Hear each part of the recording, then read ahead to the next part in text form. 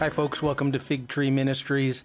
Make sure you subscribe to our YouTube channel by clicking that red subscribe button below and click that bell to make sure you get notified every time we upload a new video.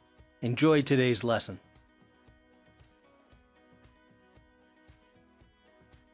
Alright, so once again, Sea of Galilee, part 6. And as was alluded to in our opening prayer, the cultural aspect is so amazing to bring depth to God's Word that I can tell you that each week as we do this, I'm blown away by just how amazing and rich the Bible can be. And today we're going to look we're going to look at a couple different Bible verses, not a lot of Bible, but how the geography, the land of Israel, plays into the whole message that's coming out of Scripture. And it may I feel it's a little bit disjointed. I just want to say that on the front.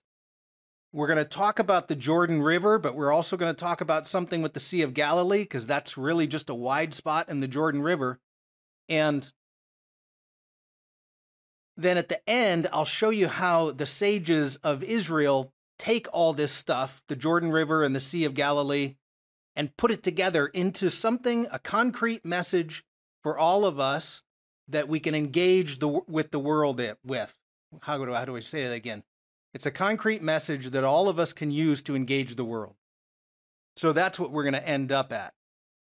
So it's a few different things, and one of them, and I just want to be real clear, we're going to talk about a legend. It's a legend. So we have some Christian legends, meaning we don't have all the information in the text, and so we kind of fill in the blanks with things like, the innkeeper who turned away Jesus and Mary, even though that doesn't mention an innkeeper. So there's going to be some legends, and then Paul is going to address one of those legends. So I just want to be clear as we talk about this, and you think, now that's just crazy. Yes, it's a legend. So anyways, we'll do Sea of Galilee and a legend. We'll talk about the Jordan River and especially the spiritual symbolism. The Jordan River looms large in the minds of Christians, and there's so much spiritual symbolism to it. And then, of course, we'll finish with a rabbinic teaching that connects all of this. So there's a picture of the Sea of Galilee, the same one we've seen all week. Now, here's a photo of the Jordan River. Now, what normally happens is that as people see the Jordan River, they're always a little bit disappointed, especially if you live near the Mississippi or something, that it's not that large, even though it looms large in the mind of all of us. It just has a much bigger presence than when you get there and see that, well, it's not really a raging river and it's not a few miles wide. Now, this picture you're looking at was taken in September. That's when the water is at the lowest point, kind of like here in San Diego, when the rivers are at the lowest point, would be in the dry season. So those rocks I'm standing on, if this was 6 months later in March to April, it'd be flooded over. The river would be running high. This picture, is north of the Sea of Galilee. So just to the north, say around the town of Bethsaida. So the water looks a little bit clearer. It's a little bit faster running river. This picture is the traditional site of Jesus' baptism. This is down by the Dead Sea.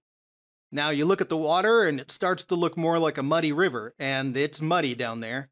They actually don't recommend that you get in that water because the amount of runoff that's coming down, by the time it hits that part, there's probably bugs in there you don't want to get.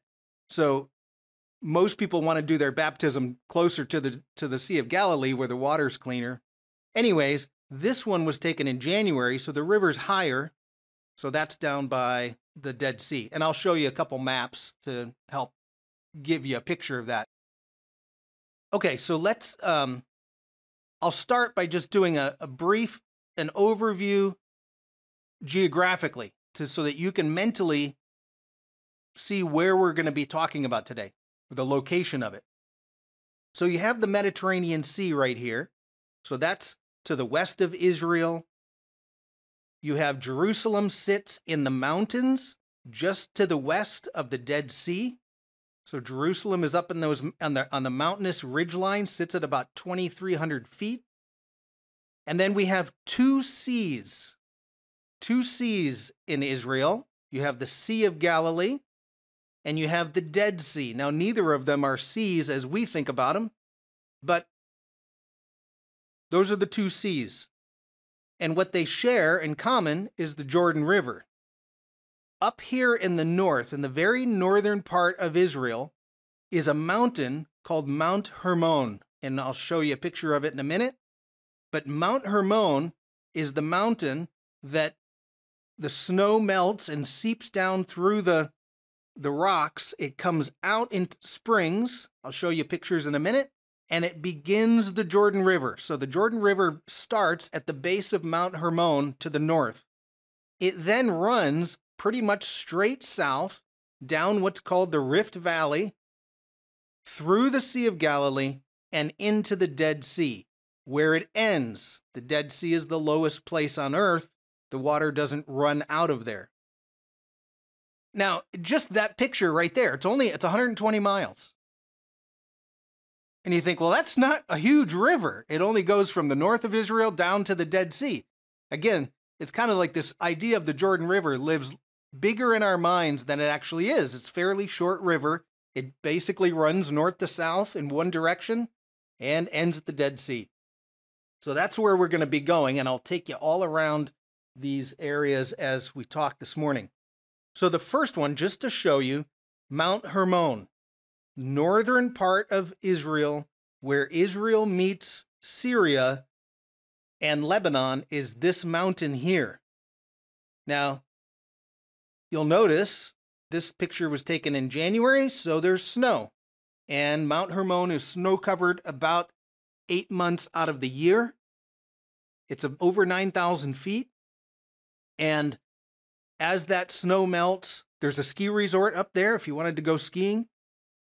As that snow melts, it goes through the rock and it comes out into these springs that begins the Jordan River. So this is one of the things that actually brings the water down through the land of Israel. So that's kind of our overview where we're going. Now I'm going to take a little bit of a detour here and talk a little bit about the Sea of Galilee, because I said the Sea of Galilee is really just a stopping off point for the river. It's a wide spot in the river.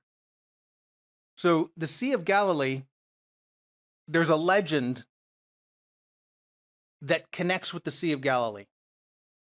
And you can imagine this land is so dry, there's so little water. You can imagine, what if you grew up right next to the Sea of Galilee? What would you think? How much God is blessing you by providing this fresh water. I mean, it's really, it's an amazing thing, particularly in this dry land. So, you know, they're looking at how is it that God is still blessing us through this lake, right? We're desert people. They're not lake people. Us who come from Northern Europe, we're water people. We're used to the water. So there's going to be a legend that's going to go into the blessings of the Sea of Galilee, and then Paul is going to address that legend. So I just want to show you that about the Sea of Galilee. Now, one thing that's cool, this is a complete aside. This is bonus material. Notice in this picture, if you can see in the foreground of this picture, right here, it's a sheep pen. So I don't know if you can see that on your screen or not, but you can see the stones have been set up to make a circle. So a shepherd will be out with his sheep at nighttime. He needs to bring them into a safe place. So he would find a sheep pen. He would lead his sheep into that pen.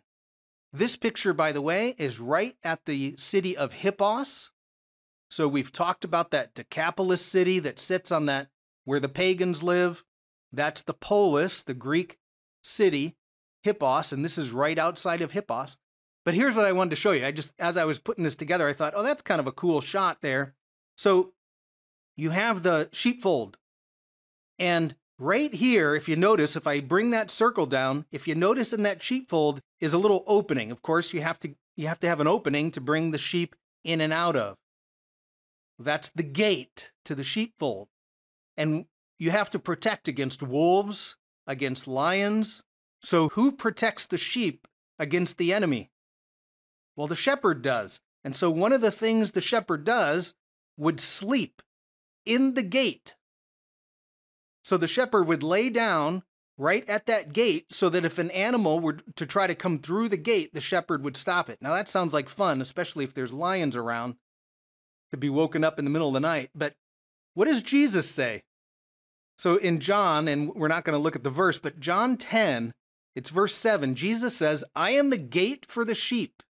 So he calls himself the actual gate for the sheep. And so it's a cool imagery to see that when he would say, I'm the gate for the sheep, I protect the sheep from the enemy, everybody would understand it because sheepfold are everywhere in Israel, and you know that the shepherds sleep inside the gate. So I just wanted to show you that little bonus material. Okay, let's go. Let's move on. Okay, so we need to talk about this legend. It's how lucky we are to live next to the Sea of Galilee. It's fresh water. It's amazing that God is still blessing us. And this is going to be a legend based on Scripture. So, you know, Scripture, especially the Old Testament, so many details are missing.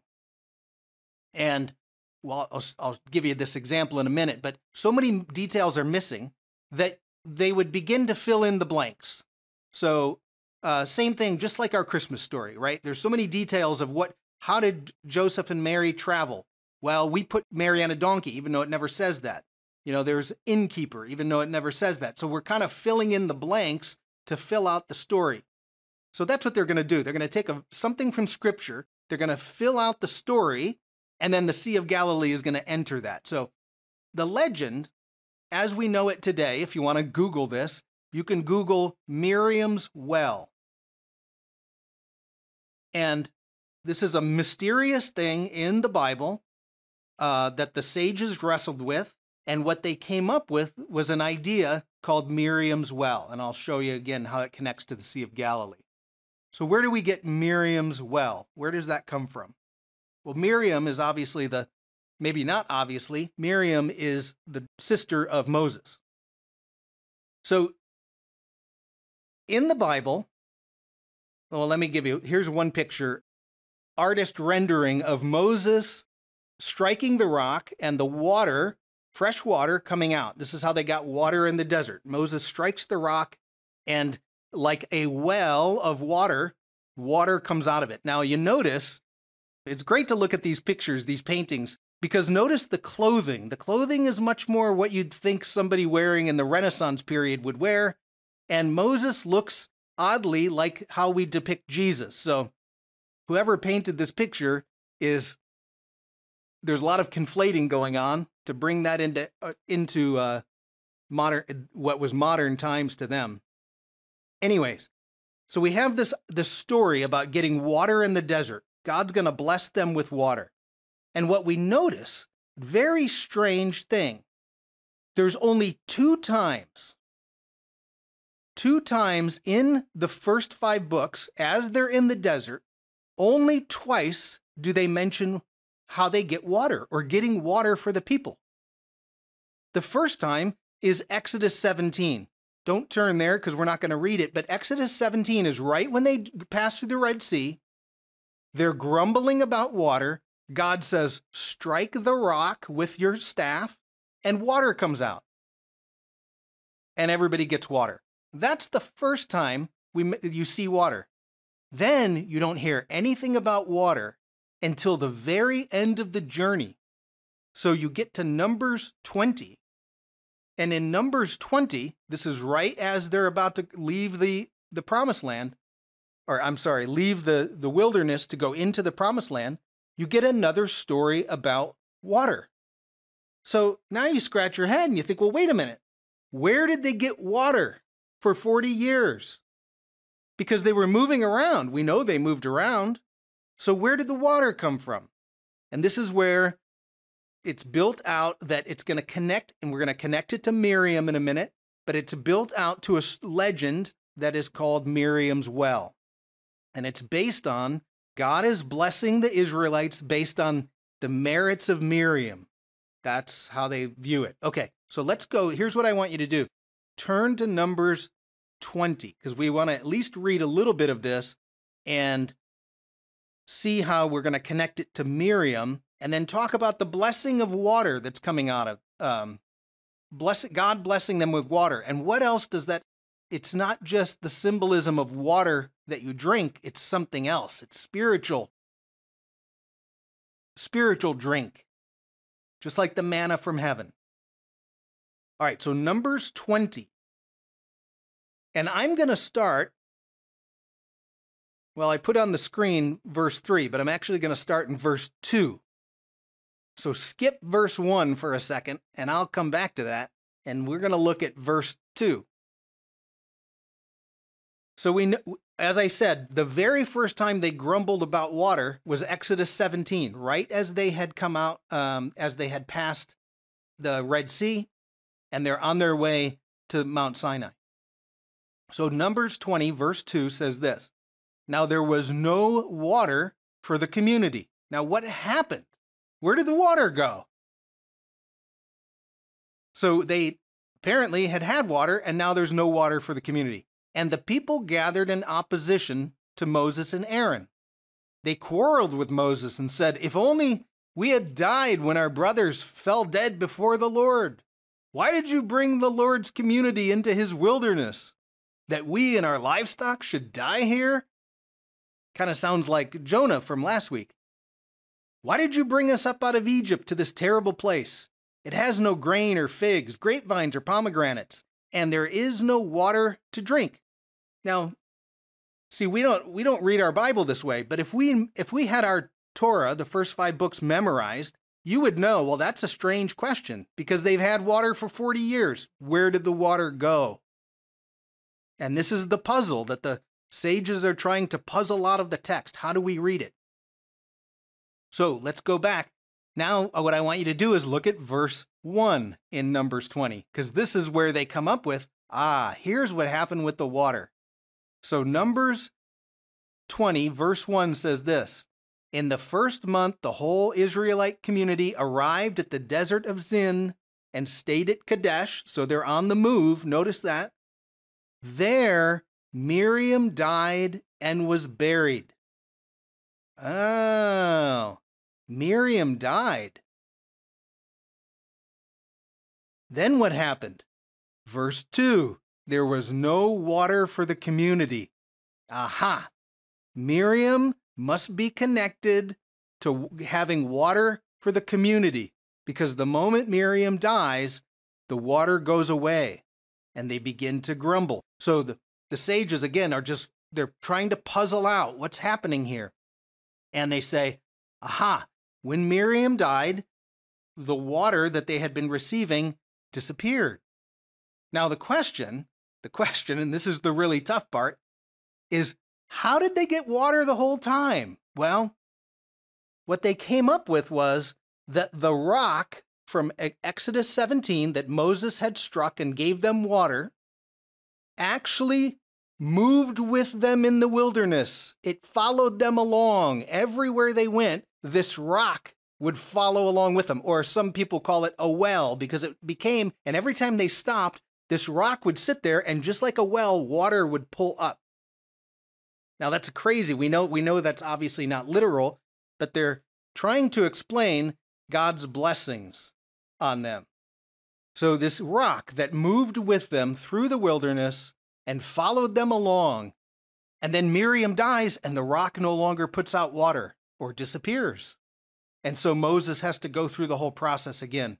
So this is what we call then Miriam's well, is how they named it. It's a rock or it's a well. Now it's not just the physical water that you drink, it's the spiritual water, just like the manna from heaven.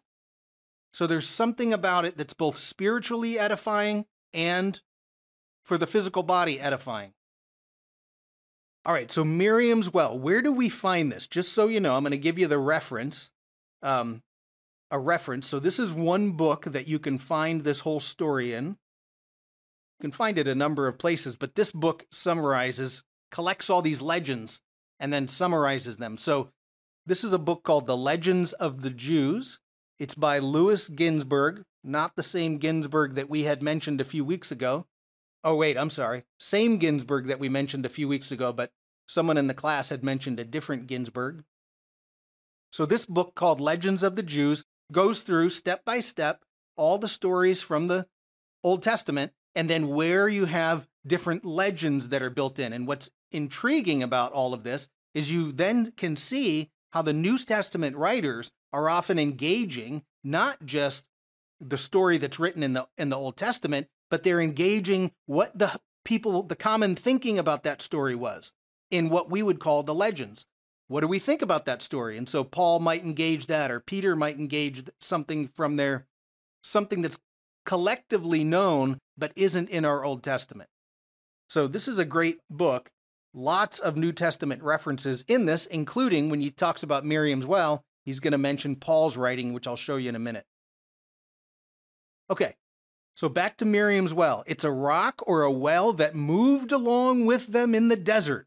Now that just sounds ludicrous, but this is how they explained where they got where they got water for 40 years, even while they're moving. So let me show you the quote, first of all, from the rabbinic writings. So the quote, I put it on your sheet because you probably don't have this accessible. So the rabbinic writing says this: thereafter, the water-giving rock, so the water-giving rock, that's the rock that moved with them, accompanied the children of Israel throughout their wanderings in the desert. That's the rabbinic writing. Now, let's compare that to Paul. So I want you to turn in your Bible to 1 Corinthians 10, and then we're going to look at verses 3 and 4, because Paul is going to use this same legend to address his audience in Corinth to tell them something about Jesus. So he's engaging the common thinking of a first century Jewish community. What would they know about the story in the desert? So 1 Corinthians 10, verses 3 and 4. Okay, so 1 Corinthians 10, verse 3. Speaking of those who were with Moses in the desert, they all ate the same spiritual food, that's the manna that God provided them, and drank the same spiritual drink, for they drank from the spiritual rock that accompanied them. What's the spiritual rock? That's Miriam's well. And then Paul says, aha, now that I'm engaging you in our own legends, now I'm going to tell you how that relates to Jesus. And then he says, and that rock was Christ. So the spiritual blessing that you received in the form of water, but also the spiritual metaphor that accompanied you the whole way in the desert was Jesus, is what basically Paul is saying, the Christ. So, but I want you to see how Paul engages a legend here. He's engaging something that everybody knows about that doesn't show up when you read the Exodus story. But if you start to puzzle out, well, where did they get water, as we pay attention to how long the gap between the complaints about water, you could see that they're going to draw some story about it. The question that's obviously going through your mind is, what does this have to do with the Sea of Galilee, right? So the next question became, when they got to the promised land, what happened to that rock? If this rock followed them for 40 years in the desert, they get to the promised land, where did the rock go? That's the question, right? Well, one of the answers is it went right here to the Sea of Galilee. And so there's a couple different rabbinic writings that talk about if you go down to the Sea of Galilee and you look in at a certain spot, you can see Miriam's well.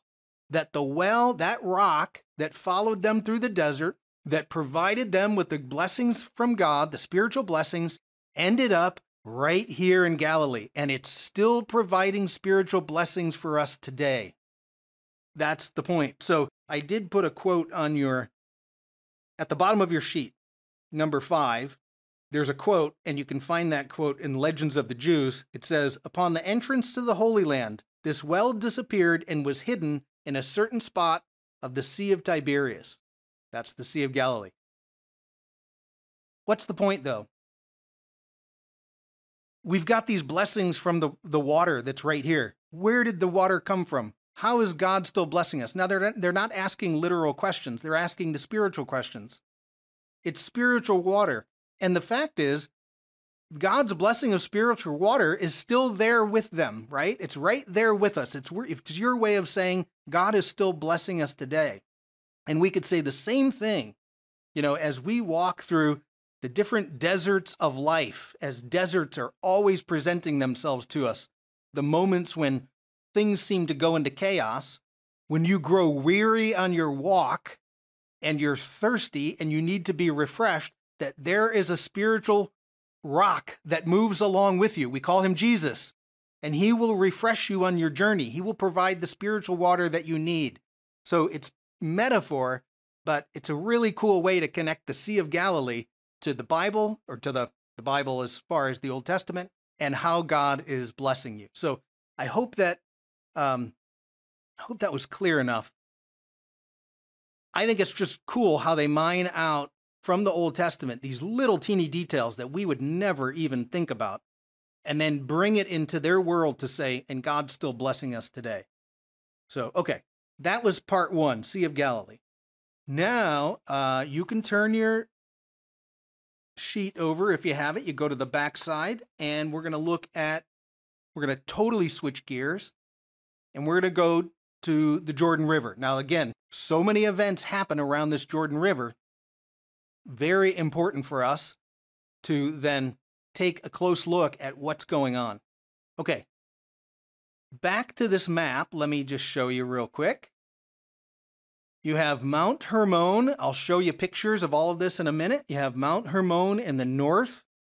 This is where all the headwaters of the Jordan River start. It heads south for about 30 miles into the Sea of Galilee. You have the Sea of Galilee, and then the water comes out of the Sea of Galilee, flows down through that Rift Valley into the Dead Sea, and then it stops. Just ends at the Dead Sea. So that's the path of the Jordan River that we're following. So let me show you a couple photos of this. Again, this is the Jordan River just to the north of the Sea of Galilee. Looks a little bit different than in the south, because the south is desert. So I'm going to give you, this is the picture you have on the back of page 2. It starts at Mount Hermon. Mount Hermon goes up to 9,000 feet, but at 1,200 feet, this is the highest of the springs. And so at 1,200 feet, the river begins to flow downhill, and it goes to the Sea of Galilee, and the Sea of Galilee is 700 feet below sea level. So the Salton Sea is only 200 feet below sea level. So the Sea of Galilee below sea level, and this happens in about 30 miles.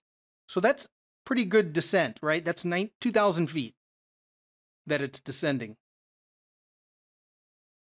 All right, so let's take a look here. Here's Mount Hermon, snow-covered for about 8 months out of the year. And all of that water, as it flows through the limestone, will eventually just gush out at certain points. And this is one of those points. Many of you have been to this one, Caesarea Philippi. So this is the location of Caesarea Philippi.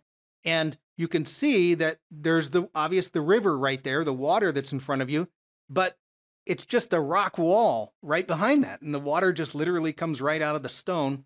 The water used to flow out of this cave. So where that circle is, the water came right out of that cave. About, I think it was somewhere around 700 AD, there was an earthquake, a geological shift, and the water stopped coming out of the cave and started coming out of under the rock that's, I'll show you in a second. One thing to note, we talked about the way that they view the cosmos, and that anytime you have an opening to the earth, that there would be gods underneath the earth. The gods, that would be the entranceway, the gate to Hades, they would say. That's what Jesus uses while they're at Caesarea Philippi. The gate to Hades, the opening to the underworld.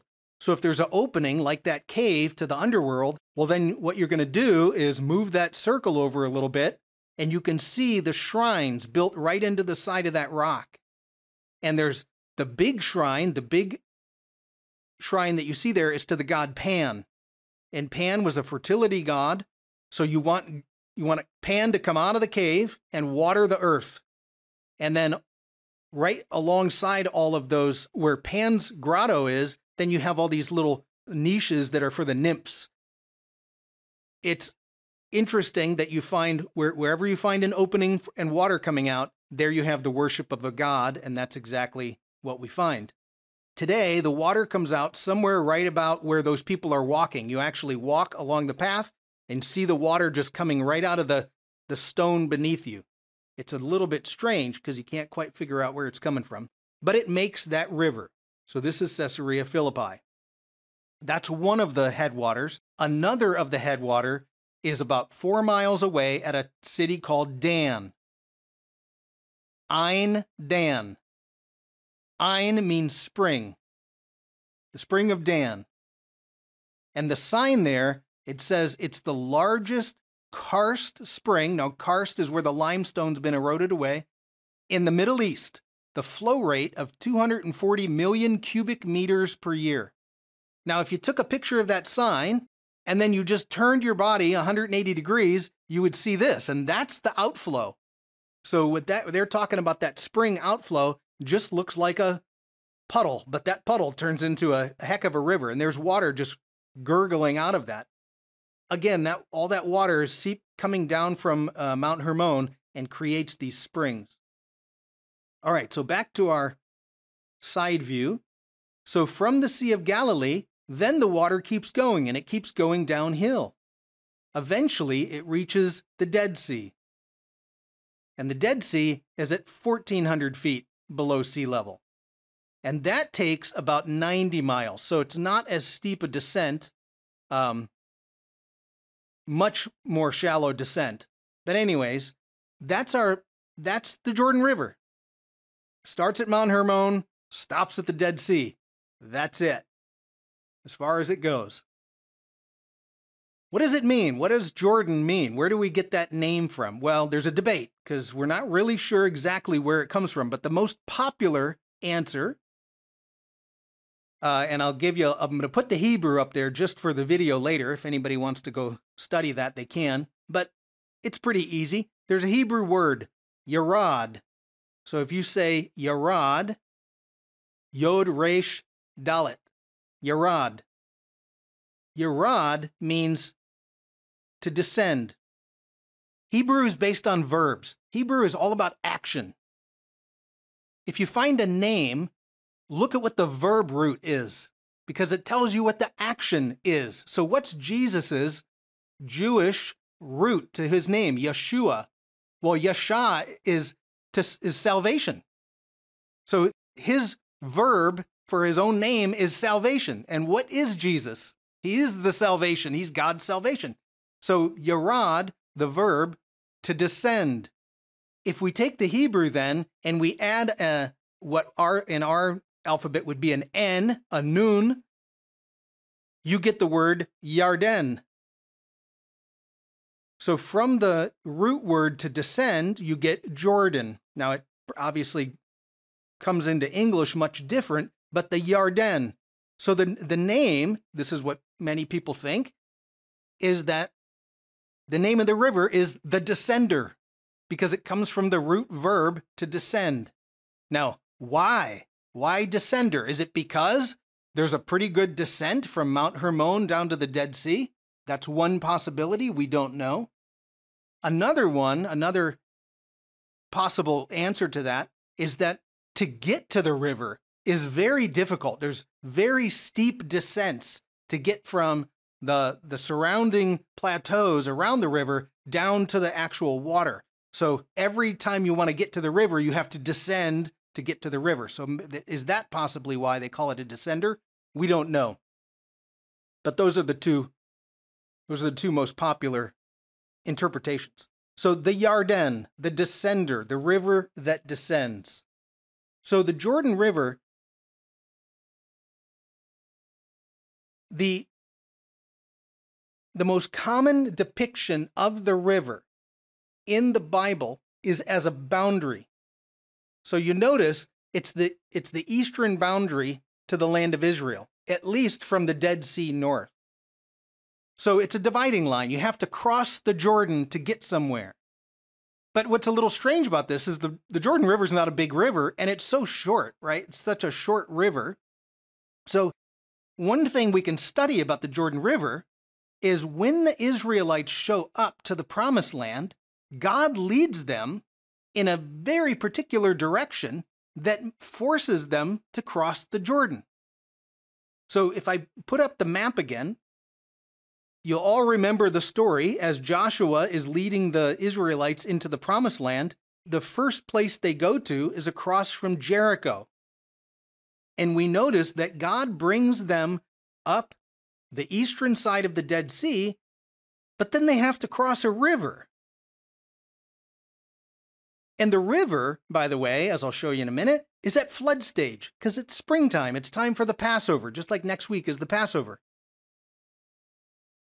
It becomes now a strange thing. Well, wait a minute, God. If you wanted to bring your people into the Promised Land, why not just go up this side of the river? Why not go past Beersheba and Hebron? I mean, Hebron is where Abraham, Isaac, and Jacob are buried. Why not go that direction? Why bring them around the Dead Sea so that you must cross a river? And not only a river, but a river that's at flood stage. This is Joshua 3:15. Now the Jordan is at flood stage during harvest. So there's something bigger going on. There's an object lesson. There's more to the story than just the narrative they had to cross a river. God led them to the point where they have to cross a river at flood stage to teach them a lesson. And this is what we're going to do next week because it's such a cool lesson. To realize there's much more to the story. You could have just as easily not crossed the river. Or if it's at flood stage, just wait 6 months and the river would be down. It's much easier to go across. Why does God force them to go across at flood stage? Not only does the Jordan River have geographical boundaries, but it's a spiritual metaphor. Think of all the songs that are written about crossing the Jordan River. There's one more river to cross. The metaphor that we use to go to heaven is to cross the Jordan River. I remember a funeral I was at, and I'll tell you more about it later. A funeral where the person giving the eulogy was saying, "I see a man across the river, and he's going to heal you." And it was just this really cool message because that's the spiritual metaphor. You have to go through some sort of boundary in order to transition to something bigger. So when they come into the Promised Land, you take them through a watery boundary that causes them to transition into a new being, a new creation. They've made it to the Promised Land. They're no longer, it's like a graduation ceremony. So it's a spiritual metaphor, and it's probably more in our minds the spiritual metaphor. It's Jesus who goes down to the Jordan to be baptized. It's the crossing of the Jordan. Anyways, the spiritual metaphor is very important of the Jordan River. It's a barrier, and we'll do this next week because it's such a cool way to think about the points in our life when we transition into something new, a new creation. Okay, final piece, and this is going to seem, well, I'll try to connect at least what we're saying today, and even if it seems a little bit strange. The sages of Israel love to take the concrete, the things that you can see, touch, smell, and bring them into some kind of life lesson. And so they do that with the Sea of Galilee. Now, I heard this when I was first in Israel with Ray Vanderland. I've read it a number of different places since then. But we call it the lesson of the two seas. How do we take the two seas of Israel, put them together, and bring a lesson to how we live in this world today. So it would look something like this. I'm going to try to speak it out as a rabbi might speak a parable. So follow along with me. There are two types of seas in the land of Israel. One is alive. The other one is dead. The alive one is fresh water. There are fish and plants and animals and people, and all of them thrive. The sea sustains life all around them in this dry and thirsty land. The second sea is full of salt and it's dead. There's no fish, there's no animals, it's hot, it's inhospitable, and the people struggle to live there. And you might think now, what's the difference between these two seas? Well, it's not the Jordan River. The Jordan River flows into both of them. The difference is this. The Sea of Galilee, the alive sea, the freshwater sea, it not only receives the water of the Jordan River, but it freely gives back to the land as the water enters from the north and exits to the south. The Dead Sea, on the other hand, only receives the water of the Jordan. It's selfish and it doesn't give anything away. There are two seas in the land of Israel. One is alive and one is dead. There are two types of people in the world. One is alive and one is dead. That is at least an introduction to the Jordan River and the Sea of Galilee.